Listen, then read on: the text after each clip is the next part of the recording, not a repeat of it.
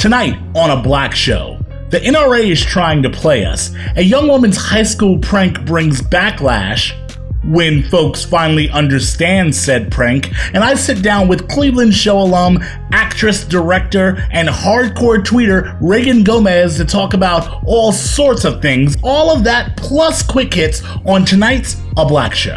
What is the composition of a black show? In and of itself, that ass so many questions, infinitely bending and eventually breaking rules that define the status quo. Taking looks, drilling down in books, how far does it go? Turn it up and listen while we examine the facts though. Strapped with a heavyweight that make the screens crack, bro. Misunderstanding the last line is exactly why this show should be your pastime. Prime time exacto. Open up your mind, time. Team Black got a mean track record of being nice when tracking records on a media device, second to none. The docket is about a rocket on course to explode with reasonable mind force plus fun. We just begun discussions over what should be done. It's your choice, it's your voice. Say it loud and don't fall back, yo. This is your time to define. It's a black show. What's going on, folks? We are back. This is A Black Show, and I am your host, Elon James White.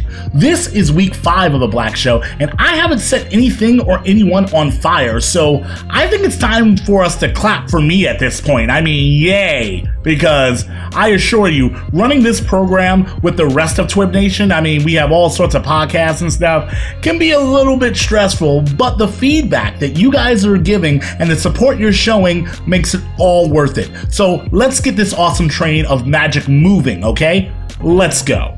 Have you ever seen one of those commercials for like a big brand corporate McBurger in a box type thing during a show like Scrubs or Friends or Big Bang Theory? And they'd have some white group of people craving a McBurger in a box, and then they'd smile and joke, and then boom, now we have a commercial. But then you'd go watch something that had, let's say, a black audience, then all of a sudden it'd be like Keith Sweat style R&B song about McNuggets. I woke up and found you creeping tiptoe. Oh girl, I know your secret. You dipping on me. Got that McNuggets loving. You went to McDonald's? It just ain't fair. Why can't you share your love with me? Negroes need to have things advertised in a Negro fashion. Crispy chicken, fresh lettuce, 3 cheeses, fresh rice and wrapped up in a tasty flour tortilla. Just making commercials that, I don't know, maybe was just inclusive and had multiple types of folks. No, let's make it black. Blackity, blackity, black. All of the black. This was annoying because repackaging aspects of our culture to convince us to jump on your problematic corporate dick isn't really speaking to our community. Hot beats and stereotypes, not always the best way of selling your product, you know? Speaking of problematic dicks, next week we're gonna cover everything we wish the gun industry was doing, but isn't.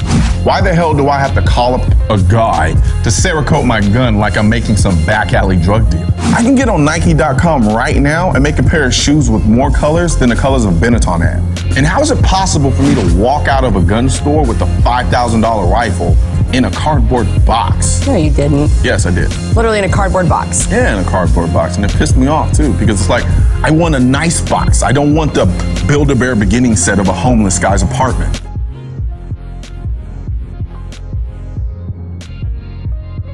But the gun world didn't come from nowhere.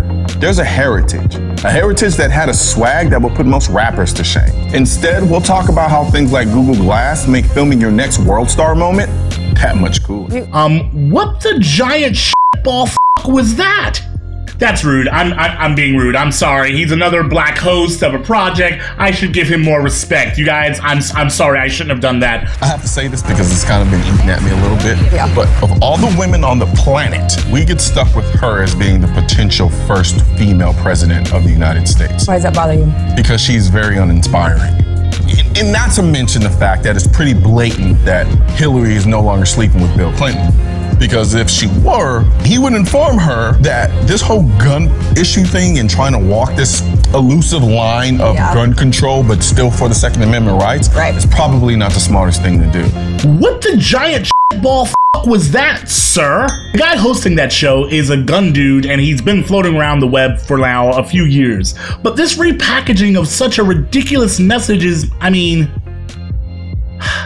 Listen, I'm not going to say whether or not this nonsense is working because I don't know. I mean, millennials as a whole are pretty pro stricter gun laws, so there's that, but fetishizing guns isn't the way to change gun culture within communities of color and young folks. This dude is mad that guns don't come in more colors. Where I grew up, you could get shot carrying a neon water gun when guns are known for being dark and black. And you're pissed that you can't get more color options? Are you shitting me? Please, stop crispy chickening us.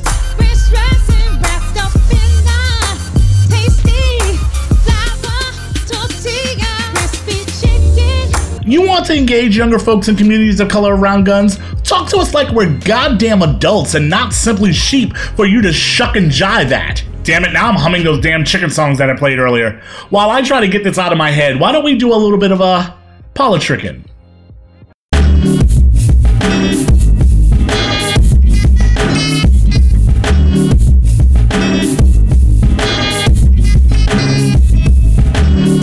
County, Georgia senior Paris Gray found herself in big trouble for her yearbook quote using the elements it translates to "back that ass up."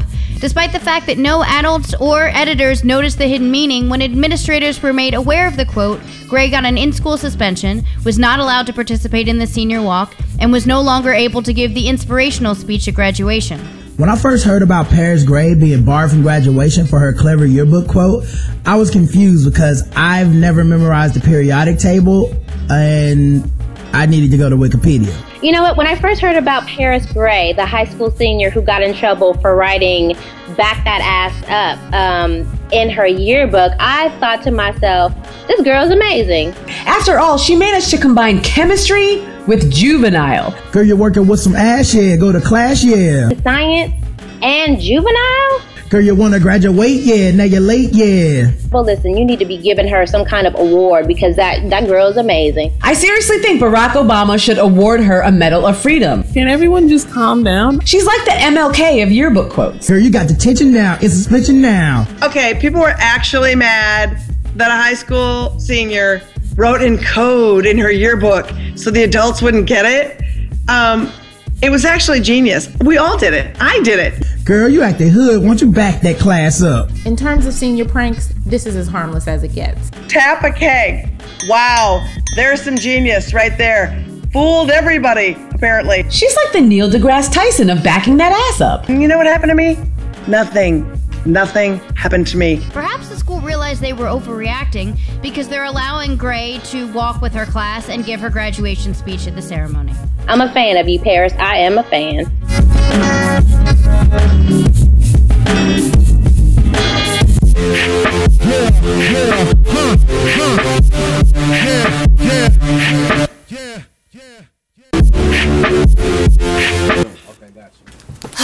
You guys must be so proud. I am, I'm just glad we're able to do our own thing and, bring back some good music. No, I hear you. And I know the people are just gonna love it. We sure hope so. I'm from Pasadena and we don't run from a challenge, we run to it. All right now.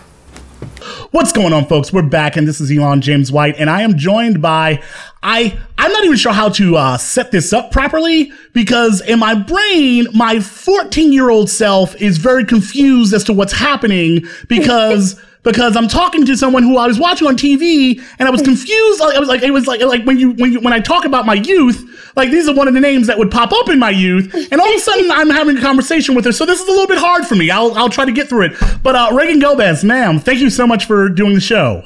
Thank you for having me. And you know what, Elon? We are both old. We're not 14 years old anymore. We're old as I don't know what, but it's very nice. I'm happy to be on your show. Yes, no, I obviously we are old people now. But I feel older than everything. But thank you so much for doing the show. It's very much appreciated. One of the way that I've been engaging with you is that you're very, very heavily into Twitter. Like, yeah. So in a sense that, like, in a way that, like, is matched by few. And I'm someone who's pretty heavy on Twitter. You definitely are, yes. But you match my Twitter game like tweet for tweet almost. I might, and you know what? I might even tweet a little bit more than you. Yeah, it's really crazy because I got on Twitter. I kind of cut you off. Can I go on and talk about how I got on Twitter? Talk about it, ma'am. Okay, because I could really talk about Twitter all day. And it's really strange because I've been on Twitter since 2009. And like everyone, I was kind of like, what is this thing? I just come off of MySpace. I just had my daughter, so I didn't have the time to dedicate to MySpace like I used to. So I heard about Twitter. And when I got on, I was kind of like, what is this? What am I supposed to talk about? And then once I figured it out, it's like I just hit the ground running. And it's really interesting how my relationship with Twitter has kind of evolved over the years. Like I'm even more into it now, 5 years later, than I was at the beginning. Twitter is a little different now than it was back then, but I really can't even imagine my life without Twitter, which is, I don't know how that sounds. Like it might even be like my third, maybe my fourth or fifth kid. Like, and I don't even know how that sounds, but it's just so important to my life, and not even just as far as career wise, because I'm doing my web series, I'm producing more, and actually the first independent project that I did, I met the director of that project. There was a short film called This Time. I met him on Twitter. We were talking about Black Hollywood and what Black Hollywood needs to do to get this shit together. But there's so many different things that I talk about on Twitter. Being a mom, I was pregnant with my son on Twitter. Being, an actress who has grown up in the business, and now what I'm going through as far as being a Black actress in Hollywood now. My kids, being married so young. I like talking about ratchet reality TV on Twitter, politics. I mean, it's so important to my life, and I think to yours and everyone else's. And even we didn't know how big it was going to be when we even got on Twitter. And even as big as we think it is now, I can only imagine how it's going to continue to grow. I've made incredible relationships on Twitter, including, meeting you. I've never met you in person, but I feel like we know each other. And then there's so many other people on Twitter that I have that kind of same connection with. I could even say that Twitter, particularly Black Twitter, has really been an integral part in me being exposed to feminism, particularly Black feminism. I'm 34 now. I was 29 when I got on Twitter. And just being able to meet different people and see different points of view, it's really, really been interesting. It's kind of like college in a way, I guess, except on Twitter you can block people. You can't block people in college, but it's really, really interesting how my relationship has kind of evolved with Twitter. And it is interesting, and I find it interesting the fact that when you say that you've jumped in, you've jumped in head first, like you are like directly in conversations with folks all across the board. And it's funny because like you said, you're in the business as an actress. You've been in a business for what, 20 years now? 20, not 94, 20 years, yeah. Right, and so you're in the business, but you're still this connected to this space, and you've actually you talk about things that a lot of times I wouldn't expect out of, I guess, people who are in the business, at least at the same level as you, like with the same amount of success that you've had. Yet you'll still go in at somebody, or you'll go in and talk about something that I'm like, oh wow, I didn't think she would step on that, but she will. Well, you're so sweet. Now, I'm not on Halle Berry's level or anything. I think you're making me a little bigger than what I am. But I think it did help that when I got on Twitter, I was on a Seth MacFarlane show. I was on the Cleveland show. And Seth MacFarlane shows, they're very totally inappropriate. So it wasn't like people were going to call up my boss and say, Reagan's talking about whatever inappropriate topic. I mean, my boss is inappropriate already. So I think it kind of helped that I wasn't on like kind of a serious show where my producer or the network would be nervous about what I was going to say. And also, I didn't ask anybody's permission to get on Twitter. I don't ask anybody's permission now to get on Twitter, regardless of whatever job I have. And I don't need permission to say what it is I want to say. Whatever I'm saying is about me. It doesn't have anything to do with whatever show that I'm on. This is kind of my thing. And I think because, I wasn't on a big, huge show, and there weren't a lot of, I didn't have that pressure from network or whatever to kind of watch what I say. Nobody was really caring what I was doing. And I think that made it better for me. because I can, and I still can talk about whatever it is that I want to talk about. So, and I love the fact that hopefully it'll remain that way, which I think it will. But I love the fact that you said that. Like, it's like I wasn't really on a big show, you know, like just a Cleveland show, or whatever. Like, yes, all of you have watched my show. No, it wasn't anything big or anything like that, you know. So, I mean, and it was a cartoon, so you didn't necessarily see my face. Whereas if it was a show where like I was the star of it or something, everyone would know that was me, and there would be a lot more pressure, I guess, from network or whatever. If I did say something controversial or stupid or whatever, I can kind of get away with that, at least at the beginning. Whereas, you know what I mean, if I'm the star of a show and you see my face there, you know, it wouldn't be that easy. And so it's funny, you talk about that you're now even more connected to Twitter now than you were even in the beginning. But I'm like, ma'am, don't you know how toxic Twitter is? You don't know about that? Oh my, it's so annoying. Can we curse? But it's so damn annoying. Like people who write all those damn articles on, you know, hashtag Twitter activism and Twitter is so toxic. It's like you don't know what the hell you're doing. You don't know what you're doing. And if you think Twitter is so toxic, why the hell are you on it writing these, you know, stories that you post on Twitter?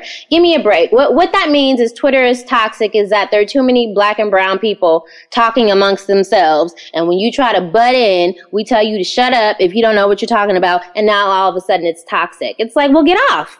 Bye. Get off. What the hell? It's funny because they're like, we are going to get off. And I think that they're getting off because of the fact that they're just annoyed with all the voices they now have to listen to that they didn't have to listen to before. Right. So now it's like, well, now this is not really that important because I will get yelled at when I say something dumb. Exactly. And people want to act like Twitter is it's not important. It's this and that. Listen, Twitter, we sparked movements on Twitter. Even with the latest Bring Back Our Girls, that was started on Twitter, you know, and even with, you know, the confusion at the beginning as far as who started the hashtag and all that, you know, the woman who claimed to have started the hashtag, obviously Black Twitter found her and we drug her ass because she didn't start the hashtag. It's like, no, you know, this is our thing. And obviously when Twitter was started, it wasn't meant for us, but we have taken over and we're not going to shut up. We're not going to shut up. So now what? We'll have more with Reagan Gomez a little bit later. But up next, why don't we look at the latest in news on Quick Hits?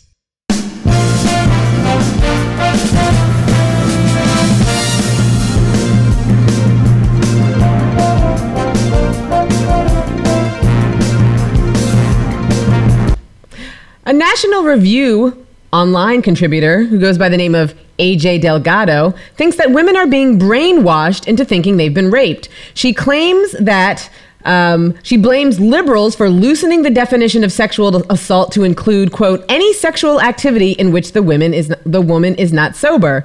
She goes on to say, admittedly, I am no scientist, but I'm fairly certain that a statistically significant amount of sex, including very enjoyable sex, happens under the influence of alcohol. But by the liberal definition of my generation, I've been raped multiple times. She goes on to cite a personal anecdote to make her point, arguing that for a friend, quote, convincing herself she had been raped was a way of saving her dignity and avoiding the hurtful reality of regrettable sex, close quote. She goes on to say that for every legitimate actual rape claim, there may be another girl that was not, a girl who cried rape. Wow. You can't actually write those words, can you, and be considered a reasonable person? That's like, Aaron, you can't do that. I'm assuming that she's running I'm assuming that she's a secretly men's rights advocate or something like that, because that's the Twitter troll argument about rape. That's the discussion that goes back and forth between guys being jerks on social media. I didn't know that she's trolling, right? She didn't mean any of this, right? Here's the problem with this. It's because I feel as if sometimes certain people on the right will go after ideas or just certain sentiments because it is something that is spoken about a lot on the left. And that's it. It's not because it's actually something that they even sometimes genuinely believe. Sometimes they really do believe this nonsense. And she might, but like sometimes they're doing it just because like they hear the left say it enough. And if the left says it, obviously it's wrong. And so, Amani, I mean, like, how do you, like, why is it that having women speak up, because what this woman's not acknowledging is that women have been drugged.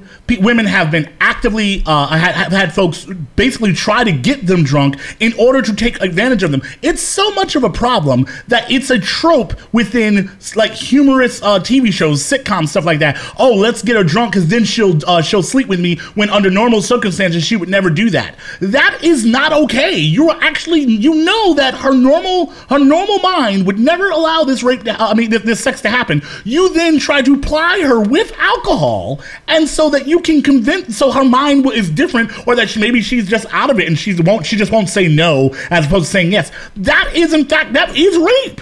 Yeah. I mean, I have a couple of things to say about this. One, this woman is full of crap. She's absolutely full of crap. She is a product of rape culture. She is making claims that are provably false. There are studies. There was a study that was done in the United Kingdom of false allegations of rape.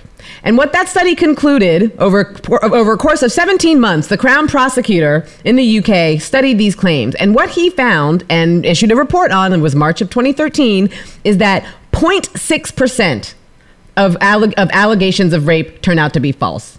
0.6%. That's almost nothing. Now, admittedly, that study was done in the UK, but even assuming that American women somehow cry rape at levels far greater than the UK, it is still going to be practically nothing. So this claim that women are out there crying rape is provably false. Now, that is not to say that there are cases where a woman will make a rape allegation that turns out to be false. But the problem with focusing on that is that it tends to overwhelm any concern about the women who are actually raped and women who are raped and are fearful of coming forward and making these claims, because the justice system, society, campuses, school campuses treat them like crap. The second thing that I want to point out is I honestly believe that this backlash against victims of rape and sexual assault, I honestly believe it's because President Obama has just initiated this new program that is set to deal with campus sexual assault. And then you have this woman from the NRO writing about, how ladies cry and rape and it's nothing. She went on Hannity last night to make the same claim. I think that there are conservatives that are so opposed to President Obama and anything that President Obama does that they're now willing to basically take a crack at the overwhelming number of sexual assault victims, sexual assault survivors, just to go ahead and cut the knees off from President Obama. I honestly think that that's the case. I mean that's how I brought this up into this conversation, that I do believe that sometimes just if they're angry enough, then that means that they, you know what, I don't need to actually, this doesn't, I don't care about the victims of it. You guys like it, that guy's promoting it, then saying, you know what, it has to be bad. What do you say, Aaron? You can be angry enough at the president to negate the validity of rape. Yes. I mean, they've turned it into a partisan issue. This idea that liberals have loosened the definition of sexual assault. Liberals. Like, what is going through your mind that you turn something like rape, which has been, it's been a scourge of society since the dawn of time, and now you're turning it into an issue of liberals versus conservatives? Like, are you smoking that Rob Ford? I don't understand. And let's also just have a moment to acknowledge that, yes, there are times where you can in fact be intoxicated and you can have sex, and you know what? It's okay because that's what you like. And you're like, yeah, I was okay with that. I was okay to put myself in that situation. But if you did not want that sex, and you like it's like when I say that it's a common comedy trope, like just watch almost any sitcom.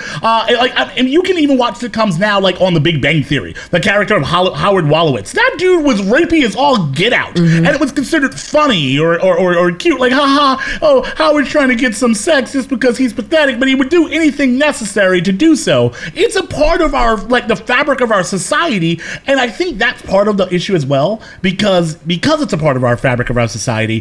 The idea of saying, hey, you know that thing that everyone's been doing around and we've been kind of making jokes about, and it's been like considered kind of okay for all these years. Yeah, it's really not okay. And you shouldn't allow that. And you know what? People should, in fact, speak up when they are in situations where they did not want to do that, and then they were taken advantage of. And I think people are just really uncomfortable with it. Yeah. And you know what? Get over yourselves. The fact is, we're not going to stop talking about it that way, and women are going to continue to be empowered to speak on it. But at the same time, the more empowered women are to speak on this, the more viciously attacked the whole space and the conversation has to be by anyone who doesn't believe in anything liberals say. So, I mean, yay, Republicans! You guys are champions of the. I don't know what you people are. You're sad. But and Aaron brought up a good point. It's not just liberals or Republicans. There are a lot of liberals, people who style themselves as progressives, who are these men's rights activists who think that, women are just these it's extreme feminism and these feminazis, and they're making it hard for me to get laid. And so you've got these MRAs who literally troll women on social media, on Twitter, making arguments about that one lady who cried rape and she just didn't want to tell her daddy that she'd had sex before she was supposed to. I mean, it is not a partisan issue. It's a human issue. And can we burn stuff now?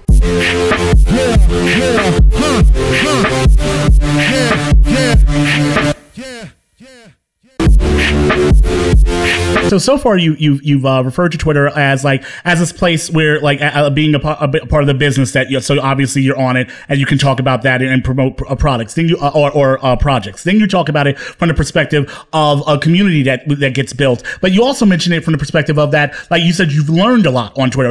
Specifically when you talk about Black feminism. Could you talk about that? I mean, listen, just a little backstory. I'm from Detroit, Michigan, and my mother was a police officer with the Detroit PD. She was one of the first Black Hispanic women to ride motorcycles in the Detroit PD. And she wound up suing the city for sexual and racial harassment. And this was in the 80s. And no feminist organization would help her, and the NAACP didn't even help her. And she wound up winning by herself. And since then, we had to move to Philly, but that's who I come from. So even growing up, I knew that I'd say in my early 20s, I didn't really know what feminism was. Like everyone who's kind of ignorant to feminism, you just think it's about hating men or whatever.